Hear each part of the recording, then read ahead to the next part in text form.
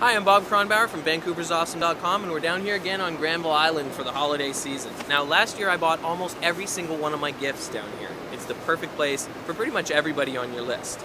But if you're having trouble, we've got a tweet team on hand this year. So send them a tweet at Granville_Isle with the hashtag GIGiving with your questions. Alright, we've got one here from John Lee who asks, how about some craft booze Prezi suggestions for shoppers heading to Granville Island? And the reply was, a ceramic growler. You can fill it up at It's Good to Be Here, which is Granville Island Brewing, or eat dockside. Or there's always gin from Liberty Distillery, and it's delicious. So we're gonna head into Delish General Store right now and pick up a unique growler to fill up.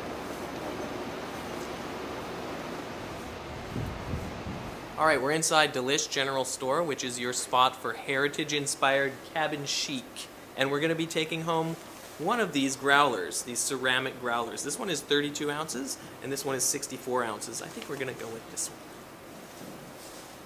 We're down here at Dockside Brewing Company, and Christo here, the bartender, is going to fill up my growler with some of their Johnston Pilsner. And coincidentally, this is the only place that you can buy this. You can't, it doesn't come in bottles. You've got to fill your own growler or drink it here.